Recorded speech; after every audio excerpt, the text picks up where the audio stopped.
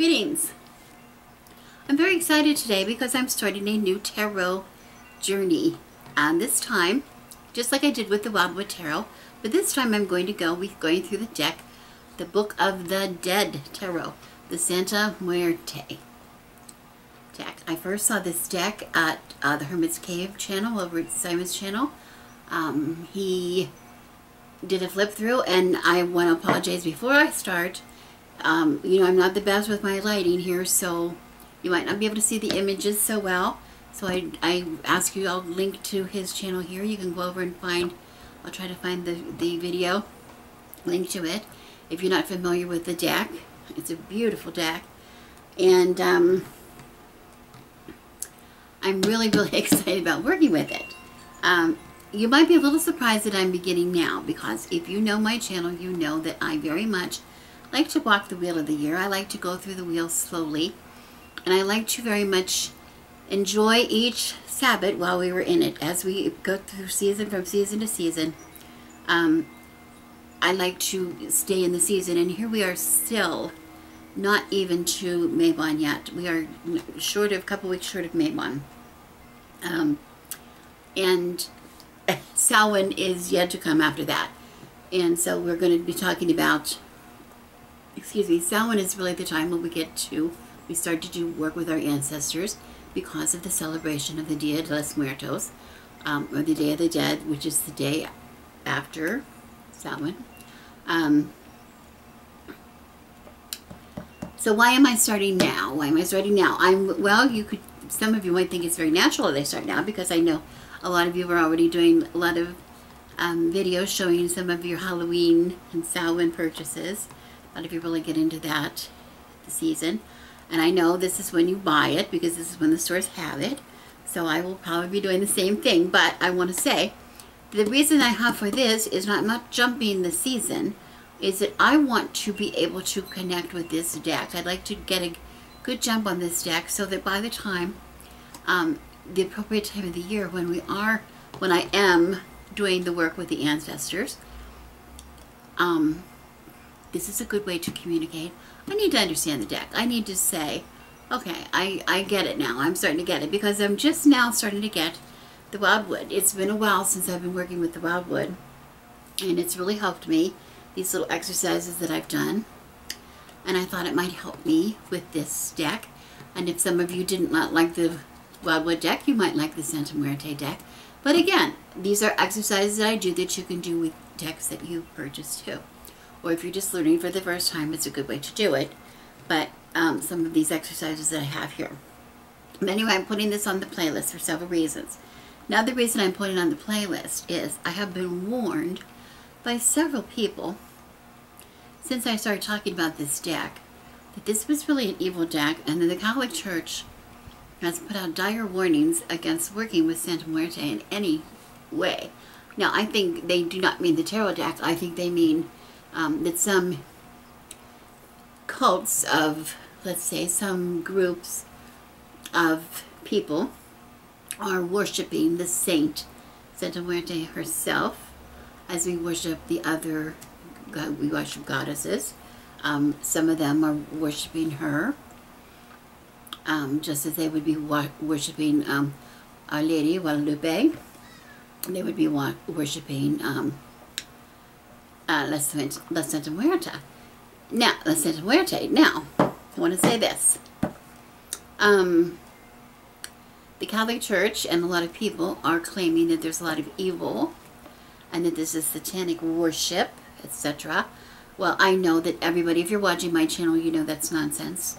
I'm not saying that some people do not worship Satan, and I'm not saying that some people might be using Santa Muerte as a symbol of their satanic worship, just like some people have taken the pentacle and made that into a symbol for worshiping whatever, the devil, whatever they're worshiping. But to me, it means something entirely different. And to me, connecting with a tarot deck means something entirely different. And connecting with the ancestors means something entirely different. It has nothing to do with Satan worship. Now, This is another thing that some people might, question. The idea of cultural appropriation, taking something that is belonging to one culture and using it in another culture. That sometimes we're criticized for doing some of these things. We witches do this because that's the way witches fly. But I was working today with this symbol. I don't know if you see. I have it on my wrist right now. This is an Ankh, which is the Egyptian symbol for life. And I had this because when I was doing my reading, I had this laid out on my table here with my cards.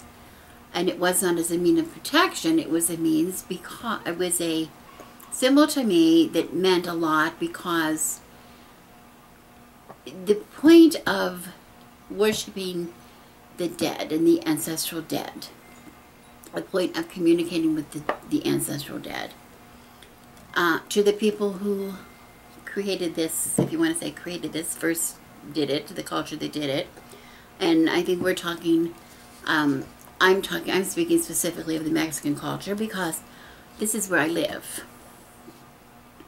I live in a cul-de-sac. This is just an aside, but I do live in a cul-de-sac, and there are 6 houses in the cul-de-sac.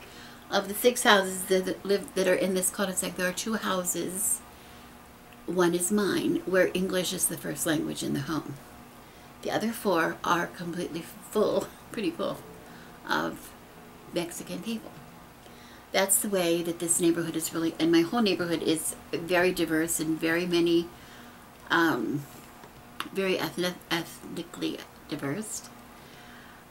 Mostly Hispanic, but representing other people as well, with other ethnicities. This is what I like about my neighborhood. It was like that when we moved here in 1979. And it's why we still live here today. I very much like living in this atmosphere. It's a very rich way to live. Getting to know each other's cultures, learning things about each other's cultures benefits us all. And so I have found a lot of great, rich, ideas from the Mexican people in my neighborhood. And this is something that in all of Southern California, the Day of the Dead celebrations are very big. They're very big. You can't help it for it to become a part of you. You can't help it. Unless you just don't go outside. Unless you just don't mingle with your neighbors at all. So I found it I just have always had a love for it. In tarot, it means something even entirely, it's an even richer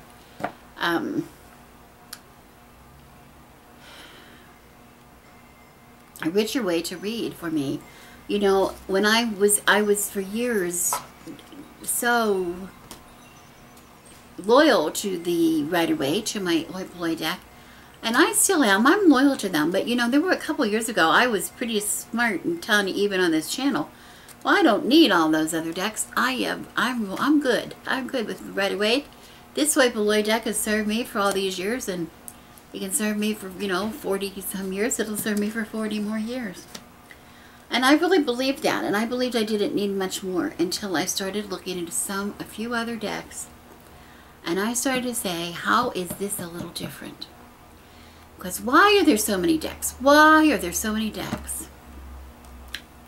They're different because they each have a little bit of a twist. Each has some little lesson, some little new way of looking at something as a new perspective, and we always can use a new perspective. And so, just like the Wildwood, and the journey I took through the Wildwood, and I'm still taking through the Wildwood, showed me a little difference in some of the cards. It's not easy to say, the Five of Cups is what the Five of Cups means. In each deck, there's a different emphasis placed on maybe a special way of looking at the Five of Cups. And that's what I'm interested in learning in this journey. That's how I connect to the cards. And by the time that we celebrate, I celebrate with my ancestor altar. And I do the communications with my ancestors and really try to see the messages that I'm receiving from my ancestors. I want to use my cards. So I really want to be ready. So that's what I'm doing, okay? If you're interested, please follow along with me. I'm going to do the same kind of thing that I did before. I'm going to just draw 3 cards. I'm going to look at the cards. I'm going to compare them a little bit to the Rider-Waite. And partly because that is a good thing, because I have that meaning in my head. I've said that before. That when I think of a 2 of cups, I always think of a certain thing because of the Rider-Waite. But what is the twist? What is something different? Tell me something different. Tell me something different. Tell me why I want this deck instead of the other. There was a really cool thing. There's a little book that comes with the deck, and it talks about the perspective of the deck. And remember, I said even this is not your Bible. These are not your Bibles. But when you get a new deck, you do need to look at the book, because this is where you're going to see where's the author coming from. Where's the author coming from with this deck? Why is this deck being presented in the first place? There's usually a reason, and you need to find out what that is before you try to read them.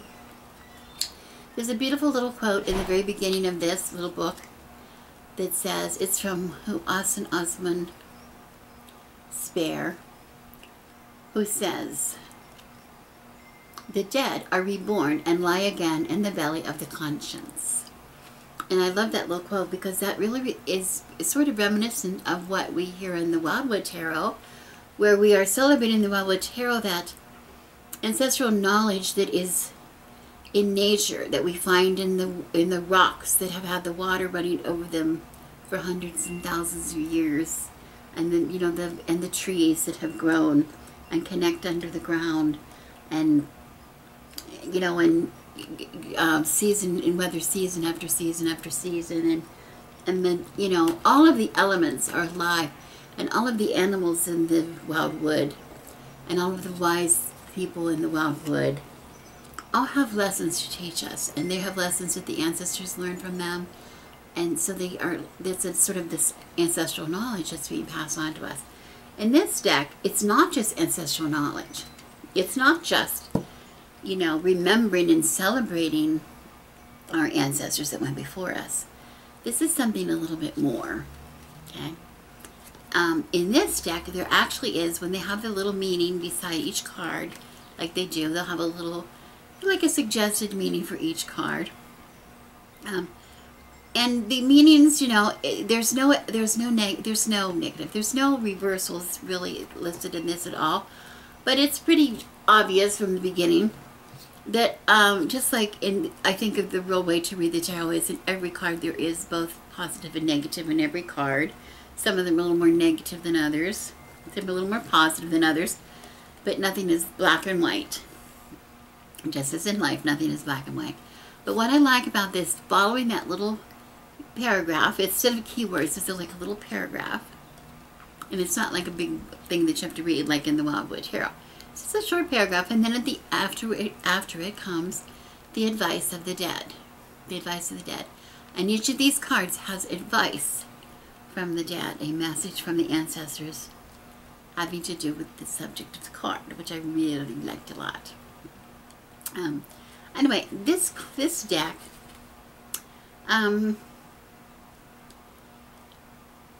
if you know, before we get into the deck, I just have to say one more thing. If you know the whole meaning, if we look at the meanings behind why I think if you look at some of my old videos, I could link them. I guess I could put the link to some of them. But I talked about Dia de los Muertos. I gone to, my husband and I went to Olvera Street a couple years ago for the celebrations there. I did a 2-day video there, kind of long.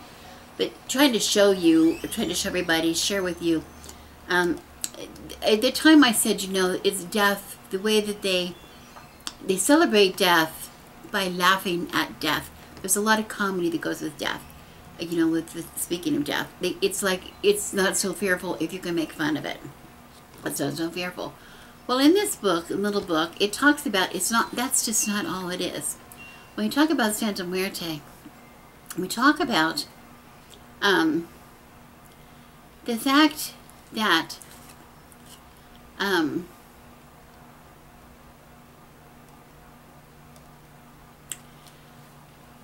we talk about people that, you know, a lot of people are poor, or there's a, you know, you have people that are poor or powerless in their station or whatever, you know, all of our cultures, no matter what kind of culture we have, where we come from, there's some kind of a hierarchy that everybody has. There's the people, you know, that control everything, and the power and the rich, and, you know, whatever. You either control by blood historically, or you control by who your family is, or by, you know, how much money you have or how much power you have. And it dwindles down to the people on the bottom, or the people that are, you know, poor, or people that are ill, or people that are a minority in another way. They might be a minority, or they might be, you know, old or sick or young, you know. They are powerless. They don't have the power. There's always a hierarchy. And in this deck, it celebrates the fact that, yes, there's always a hierarchy, but in one. And that is with death. And in death, we are all equal. No one escapes death. You can die and have a great funeral, or you can die and be thrown into a common grave. But dead is dead. You're still dead. You're still dead. So it's a great equalizer. Okay. So,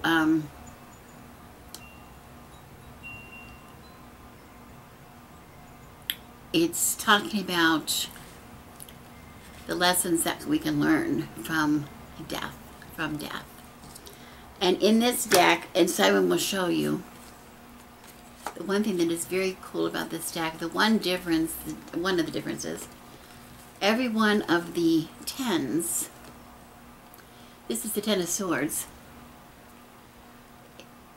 the picture is a butterfly. There's the Ten of Swords. Let me see if I can find another one here.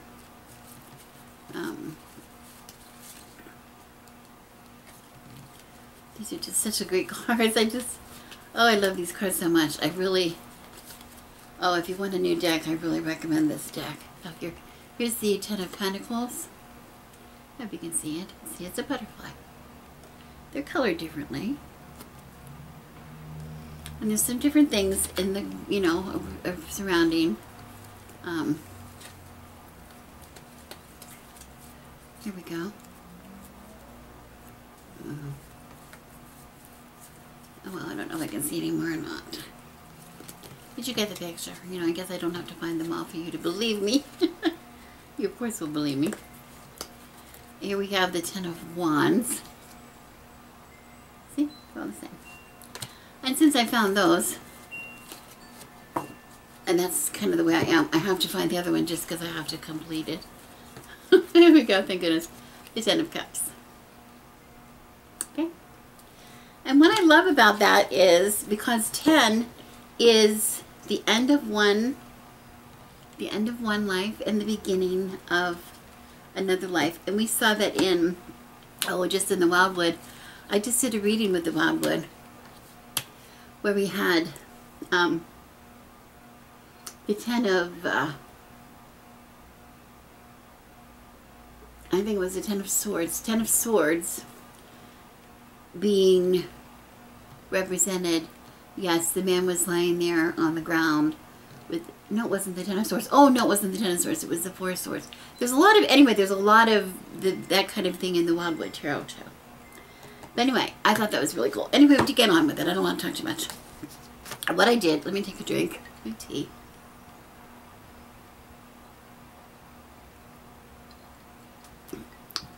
I have no idea if this is a long video or a short video because I've been sitting in here so long trying to do it with all the interruptions. But just like I did in the Wildwood Tarot, I made a 3-card draw. And if you're new to this, how I do these this kind of a series on my channel, what I do is I draw 3 cards. I'm going to try to do it every week. I don't publicize it every week because I just can't do that. I'll try to do it a little more often. Since we have a window, we're trying to learn as much as we can about this deck before we get into the Dia de los Muertos. But I draw 3 cards, lay them out, not really representing anything particular, past, present, future, anything, just how they relate to each other. Excuse me. I give up trying to say It is not a reading because I've learned the hard way. There is no way I can draw cards out of this deck that they are do not apply to either me or who is with me in the room. It just doesn't happen. I can't just pull random cards. Because when I pulled these cards, immediately I knew they were mine. I don't need to share why, but I knew they were mine, okay? So anyway, I pull 3 cards, and I'm going to first of all look at each card and look at its companion card in the Rider-Waite system to see what differences, if any, there are, because that way I can relate to the card better, okay? So I pull the 3 of Swords, and we're all aware, first of all, this is the 3 of Swords in my Hoi Polloi deck.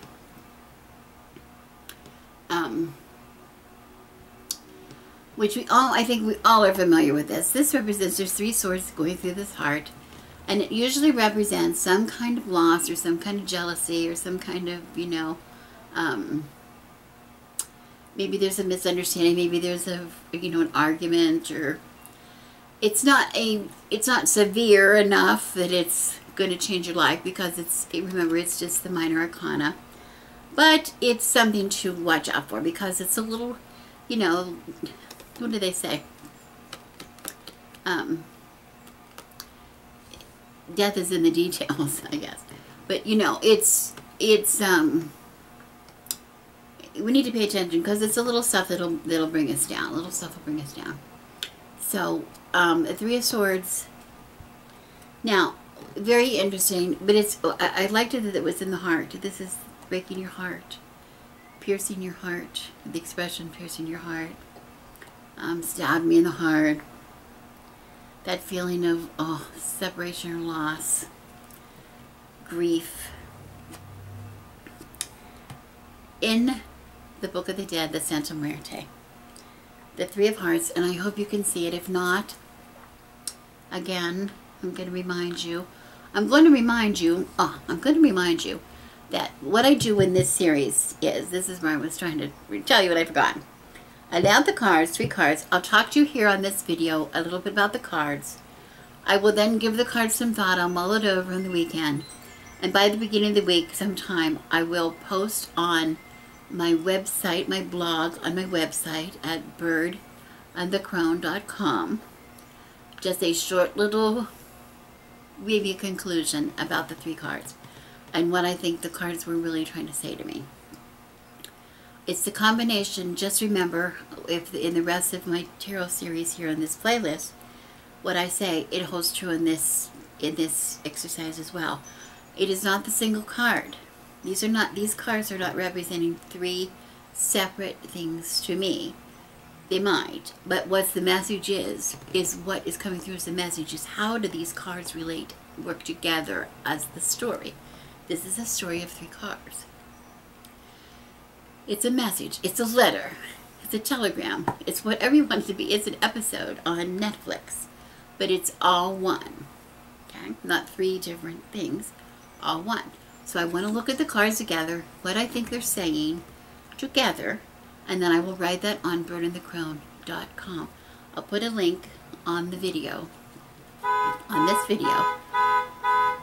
That's fun. Oh, it's my active... Thank you.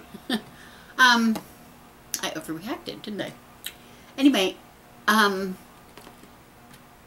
you'll be able to see the picture clearer when you see it on my blog. I put it on this featured photograph, and then also I will link that. If you forget, if you are on Facebook, on my page, Bird and the Crone, you will also see. I will post it. I'll put the link there too. Anyway. On with my reading, on with my review. The 3 of Swords in the Santa Muerte deck. If you can see, if not, I'll go to Simon. You go to Simon and you can see it there too. It's 2 skeletons. I don't know if you can see, but I'm going to tell you what is happening here. The skeleton, there's a skeleton sitting on top of the... one is kneeling down on the ground. The other one is sitting on top. His feet on his back. And he is sitting on the head. He's sitting on the head of the one on the ground. The skeleton on the bottom is very has his attention on a sword, a bloody sword that he has apparently pulling out of his leg. It has been in his leg. There's blood on the ground, and he's worrying about that. And while he's worrying about that, the skeleton on top of him is piercing him in the back with the other two swords. Okay. It is the act of being stabbed in the back. And just like we have the expression, it broke my heart. It broke my heart. We have this expression that somebody stabbed me in the back. Now, it could be in the past, it could be in the future, but think about it in the future. If we think about it in the future tense, it is something that is you're being warned. It's you can consider it a warning from your ancestors. Considering your ancestors that you need to be on guard. Be on guard because some idea, remember the swords representing an idea or some new kind of a strategy or something you're going to do. You need to be very careful because it could work against us. It could cause loss, it could cause conflict, it could cause all these things that we were talking about here. But it's caused by the action. The idea. It's caused by the idea. You get a good idea, but it's not implemented properly. You get a good idea, but there's no good basis for the idea yet. You get a new idea, but something about that new idea could really bring us down, could really stab us in the back. It's a warning, or it's telling us that something that we have done and thought of and thought was a good thing really is backfiring. Backfiring. Backfiring, backstabbing. Okay? So that's really a cool thing. The ancestors advise us to use our rational abilities to be cautious, be prudent when we make decisions, anytime we want to face something new, to really give it good thought, give it good consideration. Really, don't be fleeting. Don't be fleeting. Don't be quick. Remember, these ideas can come to us like that, and if we act on it too fast without giving it good thought, it could backfire on us or stab us in the back. Something could happen. Okay, so we need to be cognizant of that. The next card is the Five of Pentacles. Oh, and the this is one of these instances where we're going to be a little bit different. We're going to be different in our meanings. If I went and just used the Rider-Waite meaning, remember the card here, we have the poor people, the poor, sick, crippled people outside trying to walk through the snow with one shoe or one leg or whatever, and the other people, and of course there's the church beside them representing the other way people are, the other, people shelter where they are not in, or people help that they have not received, or whatever. Five of Pentacles. Being inside at the door and outside the door, inside the building, outside the building, included or excluded, in the position of need or the position of being able to help. That's one way of looking at this card. But what about this? The Five of Pentacles. This is very different. Look at this. It shows somebody's feet walking along the ground, and the ground is covered with the skulls of the dead. Skulls of people who have been there before. Representing people, or it could just represent, again, situations. It could represent situations. But this card is described in the little book as, I quote, an active, dynamic card. And this is not an active, dynamic card. That's what I find interesting, first of all. And the card is like, he's trotting, let's call it a man. It could be a man. It could be a woman. But let's call it a man. He's trotting forward. He's walking towards wherever he's going. Maybe he's acted on that idea that I just was talking about in the first card. He's acting on an idea, but he needs to be really careful here. If he's in excess of being too dynamic or too moving too fast, could be very make him unstable. You know, those skulls underneath them. It's like walking. If you ever walked on, it'd be like walking on marbles. You try to walk on marbles, maybe bigger than marbles, but you know, if you tried, you could fall easily if you're not really steady, careful how you put your feet down. They're going to roll around, and you're going to lose your footing. Okay, and that's what this is about. Just show caution and how you move ahead. And the advice coming from the ancestors is, you can go ahead if you're really careful. If you're really careful and you evaluate the system carefully and you look to see what you have, where are you really putting your feet? Remain calm, right? Don't hurry through. Don't hurry through. And that's kind of what we were talking about here with the Three of Swords. These two kind of go together, don't they? All right away, we can see that they're going together. So when you see when they go together like that, this is not random card. This is what I mean. These are not random cards. This is also guarding against not giving it some thought and having it, you know, backfire or backstab. And here, losing our footing altogether and falling. Not being able to proceed. We might not fall, but we're still going to have difficulty moving forward if we don't not sure with our feet. Take our time, be calm, be, you know, evaluate where it is best, how the best way to proceed. Okay, so those two go together really well. I don't really have to say much about that. And finally, we have the last one is a Major Arcana card, and it is the Hanged Man. And in the Rider-Waite, we know that one. And this is interesting because they're really, I think they're kind of similar. I think they're pretty similar in the way. Because here we have the Hanged Man, who is, he's in a moment of trying to, he's waiting and trying to wait, and he's making a decision maybe. He might be, might have to give up. He doesn't know what to do. He's trying to make a decision. He's at a crossroads. Trying to make a decision. But right now he's just really happy just staying there, not moving on the situation, not acting. Okay? So, the Hanged Man for the Santa Muerte. It reminds me of the game Hangman. Have you ever played the game Hangman? The game Hangman. He's in meditation. Like here you can see his head is actually separated from his body, which I think, where the Hangman in the Rider-Waite has the glowing light around his head, where he's contemplating, giving thought to something. This appears when his head is actually separated from his body. To me, it's more of he's separating himself from the physical, his mental, his mind from the physical. So it's more a period of meditation to me, preparing, getting ready in order to make his move, okay?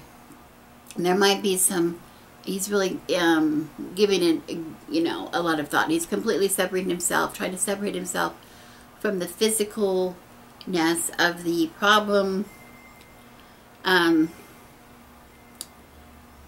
to try to really think this through, really try to think it out, giving it a lot of thought.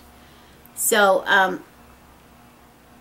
it's also looking at talking about a the book mentions that it talks about bringing about a new change in perspective, which is true of the Hanged Man and the Rider-Waite as well. But here it also talks about, in the advice from the ancestors, which is different, talks about this is the time to slow down and understand from this new perspective what you think about, what is your aim, what changes you have to make, what might you have to give up. But it mentions slowing down, which I find interesting because that's what this comes from too. So this to me is a very strong message. This is not just 3 random cards, but it is a very strong message. And I find it interesting because if I would have drawn these 3 cards from the Rider-Waite deck, I don't think, particularly with the Five of Pentacles, I would have come up with the same ideas that I have now for what these three cards are representing or trying to say to me. So that's what I want you to think about when you're looking at a new deck. I don't want to go into too big of a thing here. I will write a little blurb and put it up on my website, like I said, on my blog. But when you get a new deck, whether it be this deck or any new deck, and you already have knowledge of another deck with the same basis, like if it's another Rider-Waite deck, you see the danger in just not really looking at the deck, not really examining the deck for what it really is. Because I would have read this, I'm getting an entirely different viewpoint than I would have just from the Rider-Waite. Or I don't know if you want me to say Hoi Polloi or Rider-Waite. When I say Rider-Waite, people can think, well, what Rider-Waite deck is that? I don't recognize the colors or whatever. That's why I keep saying Hoi Polloi, but then I think I'm mixing more people up. So anyway, if you like this, please let me know below. I know some of you do not read tarot, so you can skip it. I'll put it in the playlist for those who do. And again, check back on my blog.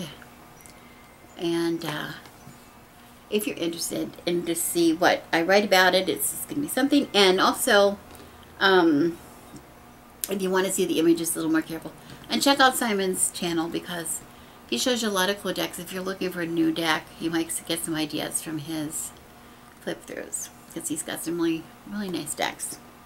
Okay, anyway, that's all for now.